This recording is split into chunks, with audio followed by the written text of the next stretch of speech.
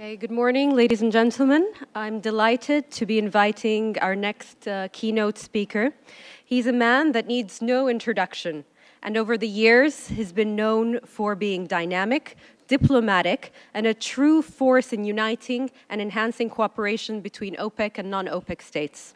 Since taking the post of Secretary General at OPEC in 2016, His Excellency, Mr. Mohammad Sanusi Barkindo, continues to be a leading voice in calling for the sustainable stability of oil markets and the energy industry at large.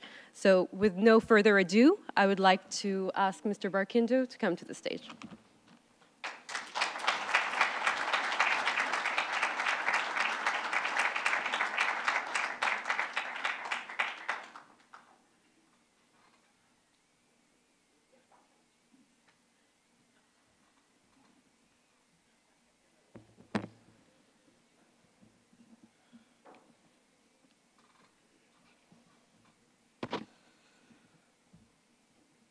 Good morning, dear friends and colleagues.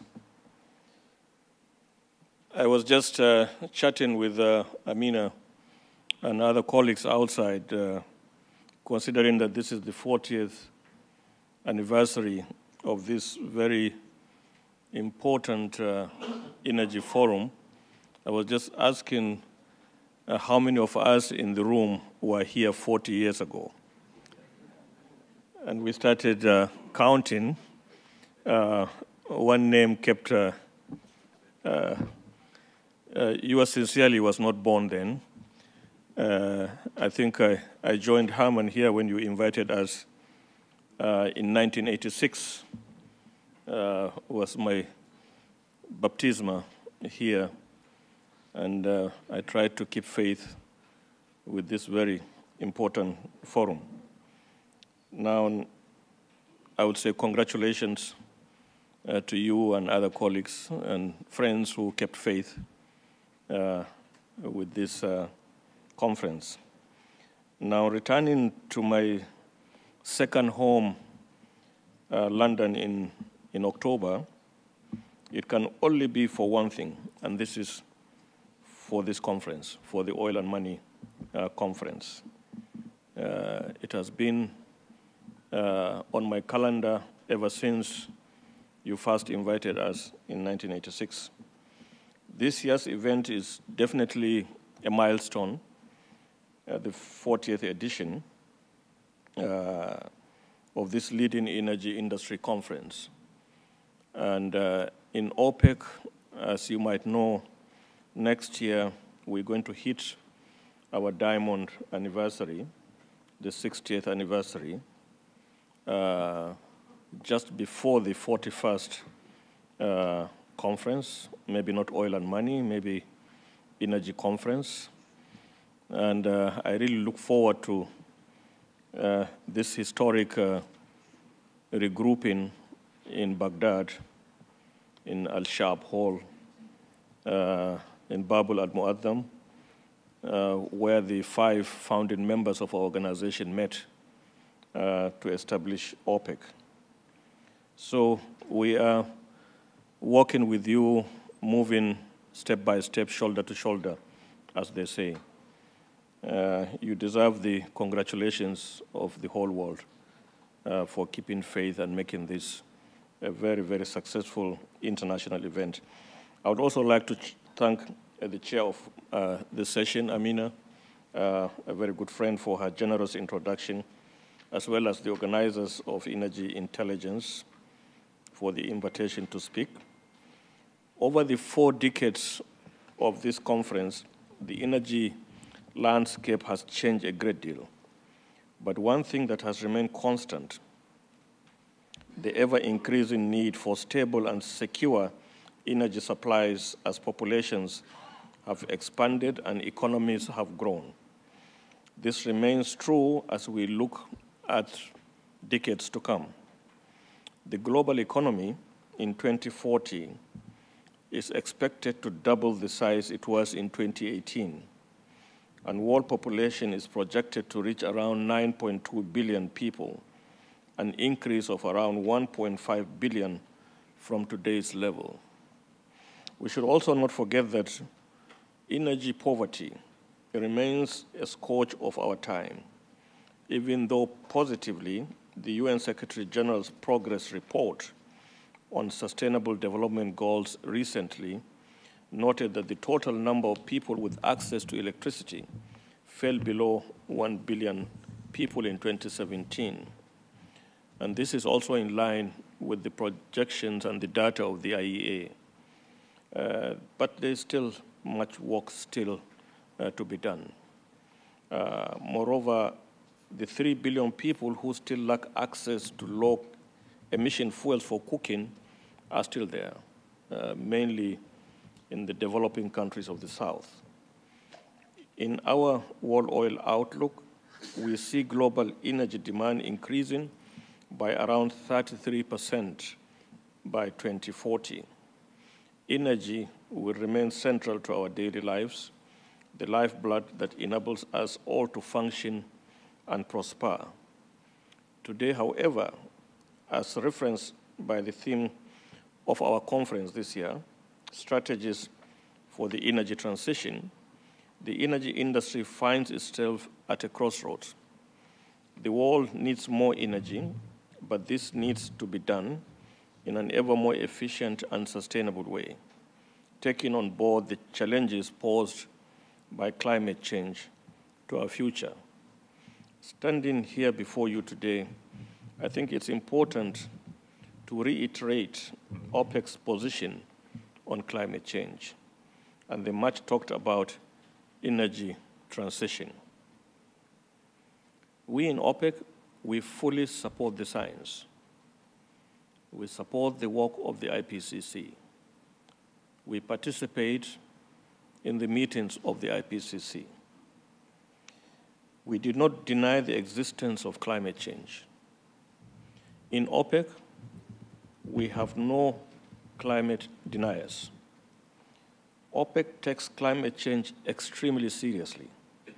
As responsible citizens of the globe, we also believe there is no planet B. OPEC remains fully engaged and supportive of the UNFCCC and the Paris Agreement, which remain the only viable global frameworks to address climate change. All 14 member countries, including Ecuador, have signed the Paris Agreement, and 10 out of these 14 have ratified the agreement. We have been co-authors of the United Nations Framework Convention of Climate Change. We have also been co-authors of its sister protocol, the Kyoto Protocol. We have also been co-authors of the Paris Agreement, and we are now fully engaged in the Talanoa Dialogue, which, inshallah, will meet in Santiago, Chile at COP25 to begin to operationalize the Paris Agreement. We see it as a positive development that climate change issues have garnered increased public attention and enthusiasm, especially among our children, among the youths. It is our deeply held conviction that dialogue on this matter should be inclusive and broad to try and evolve this energy transition in the least disruptive manner. We need to think carefully about what an energy transition actually means, and we all need to follow the right paths to lead us to a sustainable energy future. We need to all work together step by step, shoulder to shoulder, find issues of commonality, and appreciate what is at stake. We need to transition to a more inclusive world in which every person has access to energy, a world where no one is left behind, including the nearly 3 billion who have no access to clean cooking fuels, including the nearly 1 billion who have no access to electricity that we take for granted. As Ben Van Baden of Shell said at this conference, I believe yesterday, Ben said the world needs oil and gas because it is what the world relies on for so much, including often its most basic needs of heat and food and shelter. And that will not change overnight. This is why Shell will continue to invest in oil and gas, even as we work to help speed progress to a lower carbon future. That was Ben yesterday.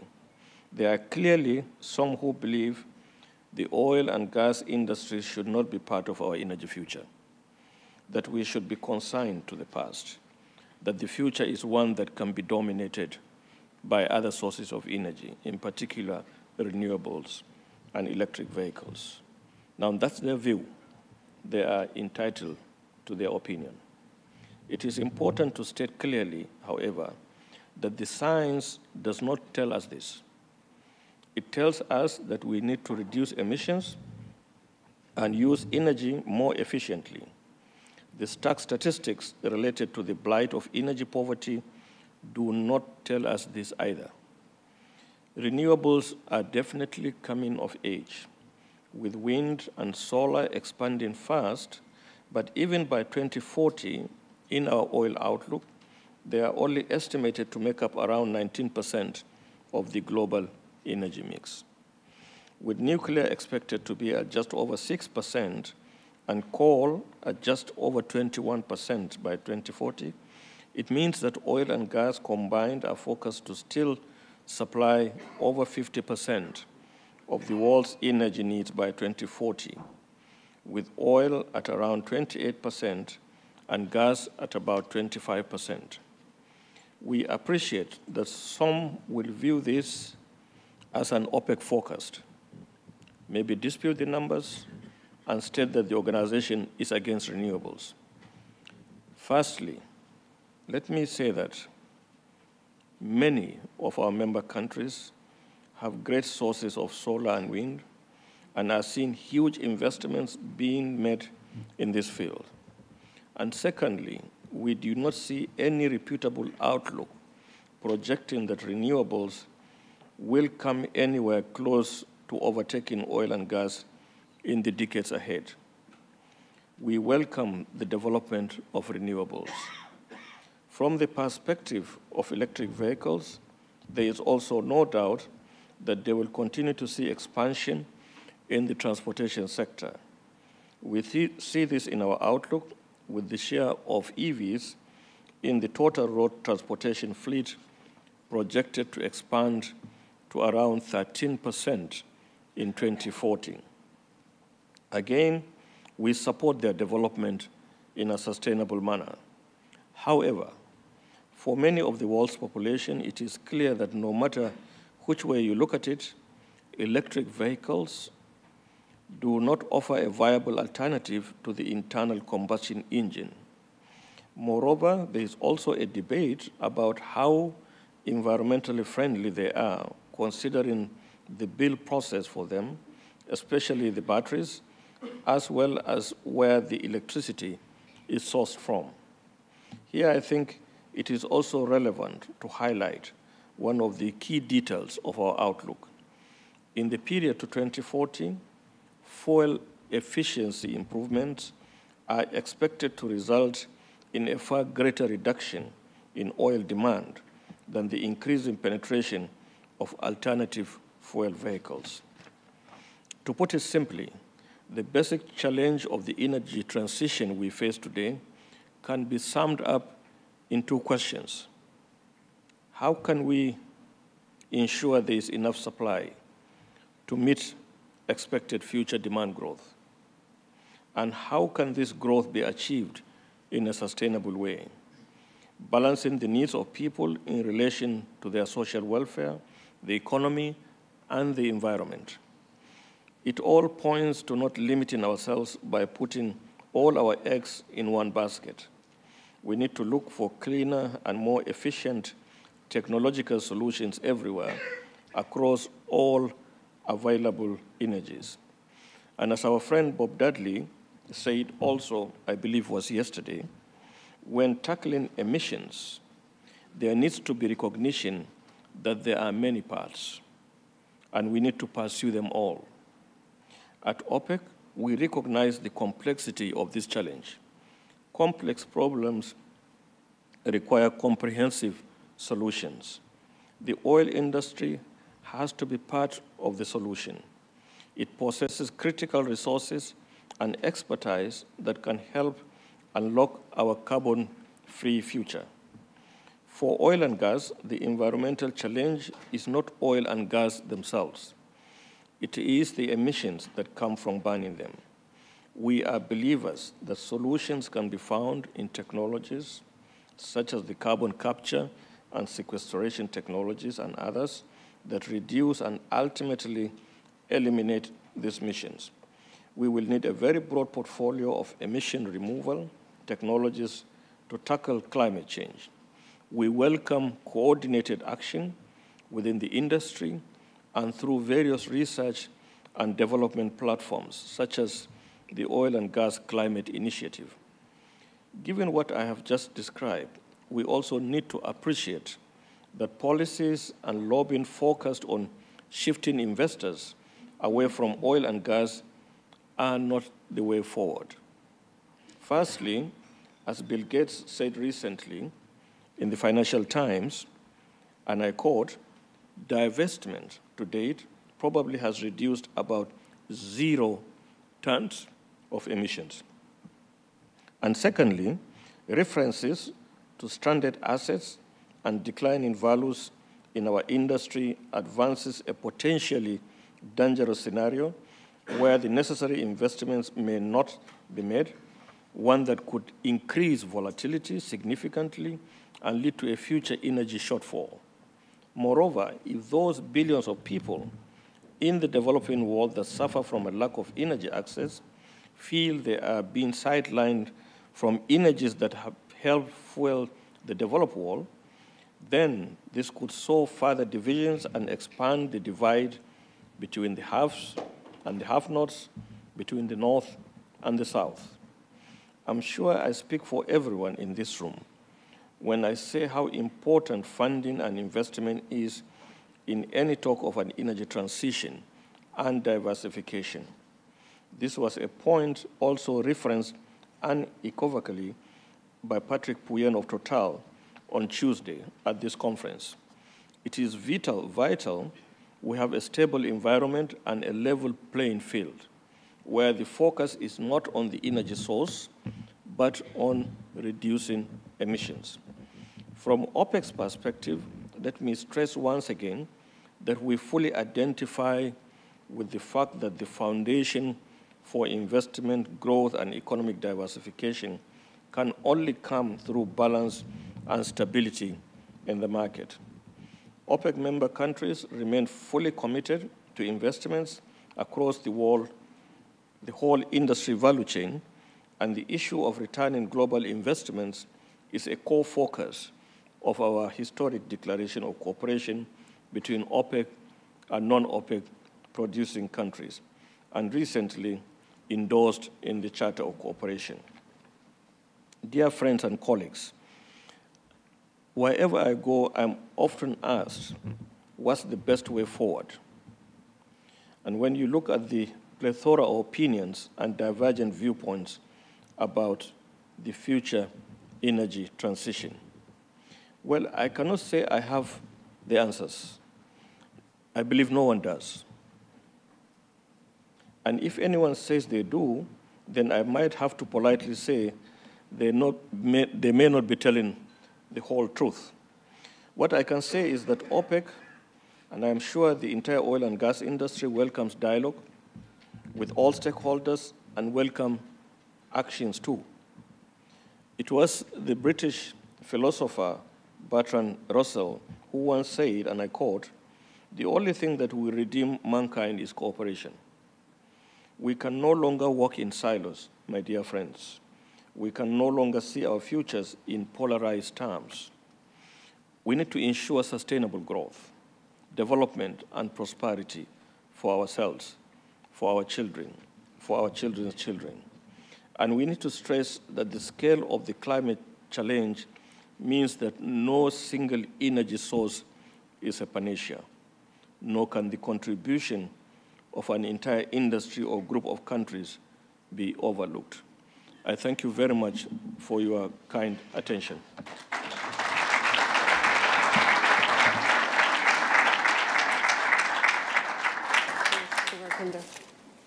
Thank you very much for that speech. Mr. Barkindo, I'll just get into the incident that is on everybody's mind and has been a topic of conversation ever since it happened, the Saudi attacks on the Khurais and Abqaiq facilities that took out 50% of the kingdom's capacity. I want to know from you, what was OPEC's reaction to the attacks? And how important is the issue of maintaining and increasing spare capacity and perhaps reopening production from areas such as the neutral zone, which is shared between Kuwait and Saudi Arabia? Thank you very much, Amina. I think a lot has been said by the kingdom itself on this very unfortunate incident. And I believe my friend Amin Nasser was here yesterday or a couple of days ago and dwelt a lot, probably with colleagues, on what transpired and how they, in my opinion, in very heroic ways, rose to the challenge to avert what could have been a major, major global energy crisis. Who would have thought that the Kingdom of Saudi Arabia, the biggest producer of oil in the world, in a matter of minutes losing 50% of their production. And yet, in less than 2 weeks, their crisis management teams in Aramco, in the ministry and so on, could get their act together and not only contain the situation, but restore their production. So as I've said, in several fora, when you and I were in Baghdad on the 14th of September and got this breaking news, you could see the pandemonium among people because of the uncertainties. Now, this has taught us a lot of lessons that we urgently need to focus on, and there's no better place than oil and money. One, the security of energy infrastructure, be they in the kingdom or anywhere, I think now should be elevated to high levels. The oil and gas we produce in our countries do not belong to us. In sovereign terms, yes, the lawyers will tell you, yeah, this production belongs to Kuwait, belongs to Iraq or Iran, but we produce for the global markets. We owe it to consumers in this world to remain reliable and dependable suppliers of oil and gas. And therefore, the protection of these facilities is to protect security of supply globally. As I've said in Baghdad, we had to remain calm. We don't normally press panic buttons in OPEC. We have gone through a lot in the last 59 years. Our members went to war, unfortunately. We have seen through about 6 oil cycles. But we had to remain calm and collected and reach out. One of the first phone calls I placed in Baghdad was to Prince Abdulaziz bin Salman, the newly appointed Minister of Energy, who happened to be in London that fateful morning. And then secondly, to my colleague in Paris, Fatih Birol at the IEA, on what should we do. And I'm glad that they were both very calm and collected, very rational in their response, focusing on containing the situation and begin immediately to implement their recovery measures.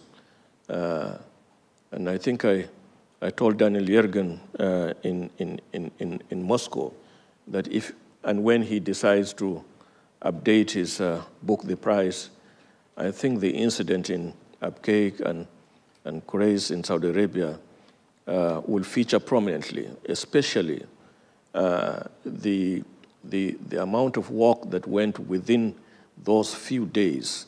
These guys working 24/7 round the clock. To date, I have not had a single force majeure, despite that huge volume of 5.7 million barrels a day being lost to the market. Mr. Barkindo, the attack was a shock to everyone, but also the reaction of the price was a shock. The price went up $10 and then dropped. And we've been speaking here for the past couple of days about the reasons behind that, but I want to focus on demand. Where do you see demand going, and is this a concern for you? And going into December, do you think OPEC Plus needs to cut its production further to balance the market? Yes, I think with the benefit of hindsight, the fact that this sad event took place on a weekend when markets were closed, I think also was helpful. And within that period before the markets opened on Monday, the very responsible, proactive statements from the Kingdom, from the IEA, from ourselves in OPEC, I think helped to calm nerves.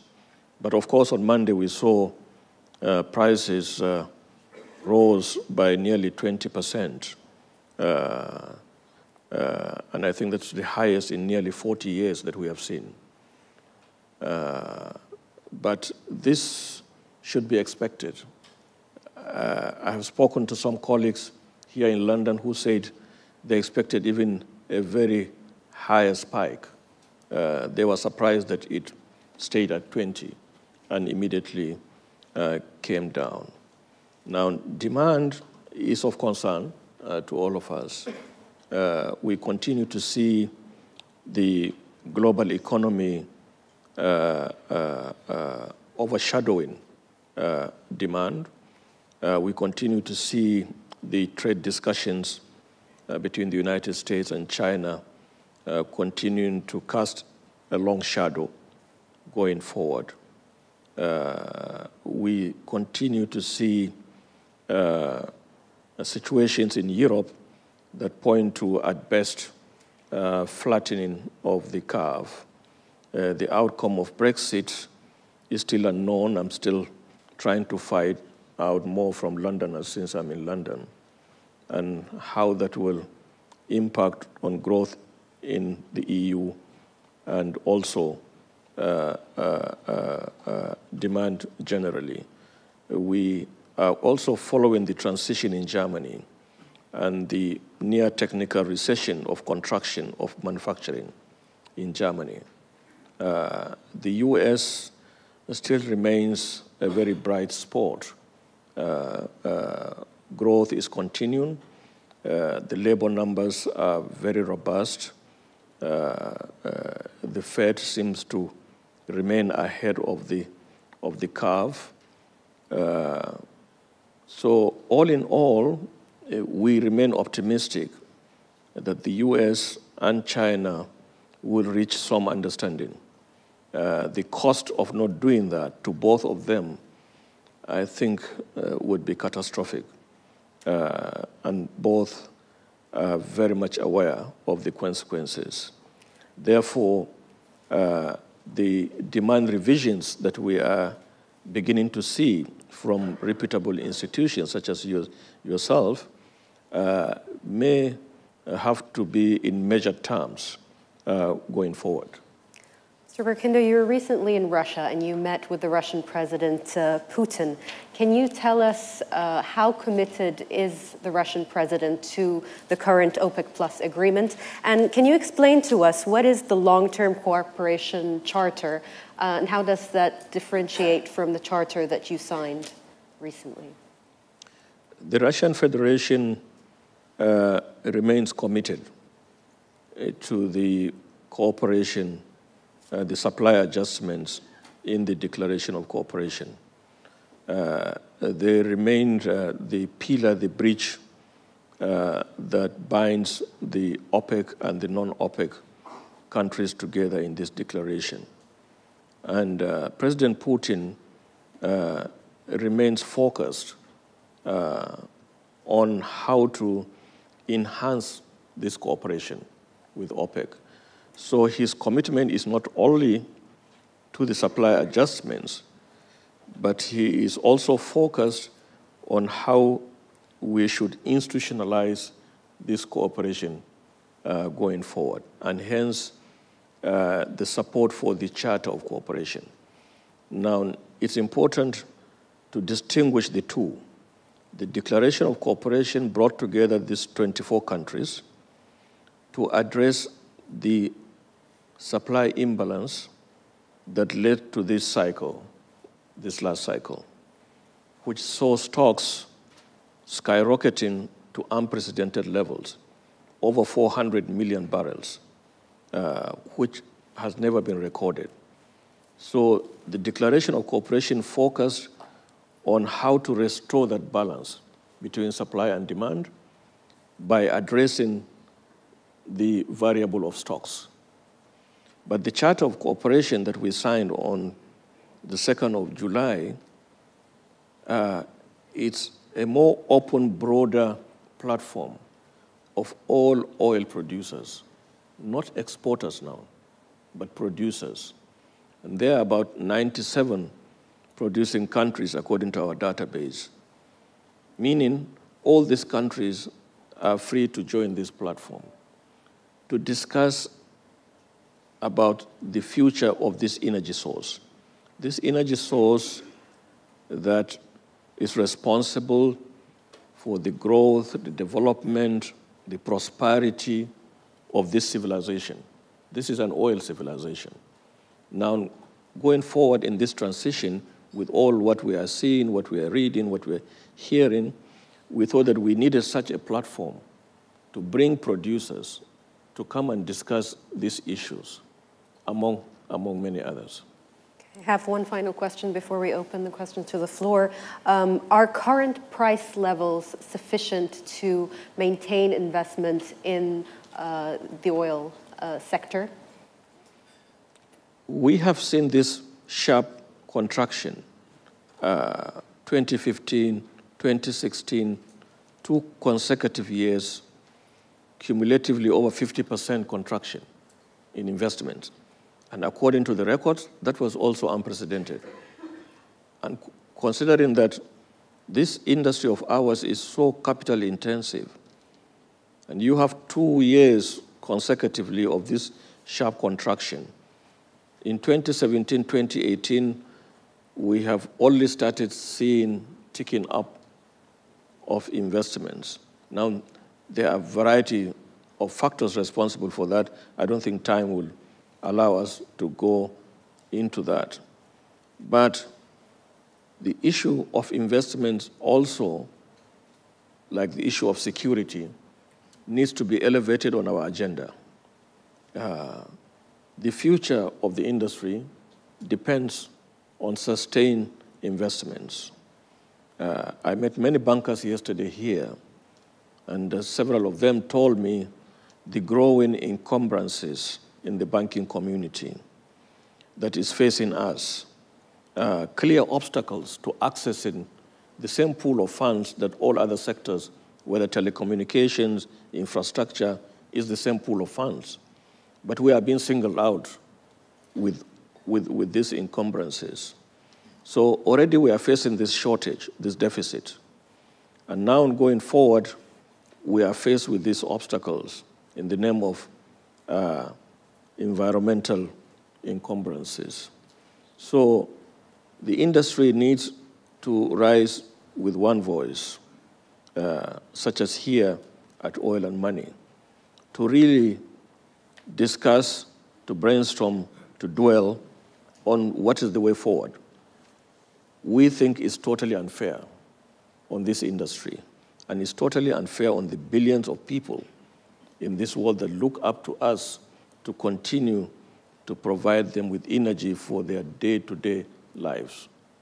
Food, shelter, transport, whatever you can think of, it's on us.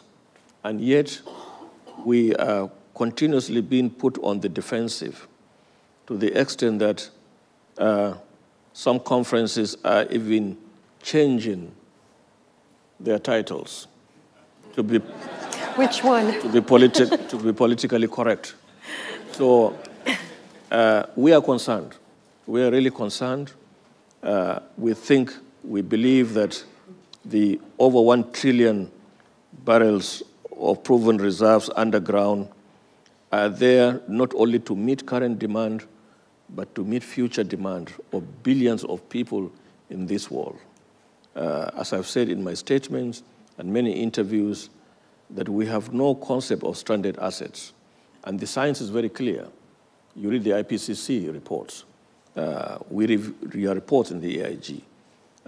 All these sources are required.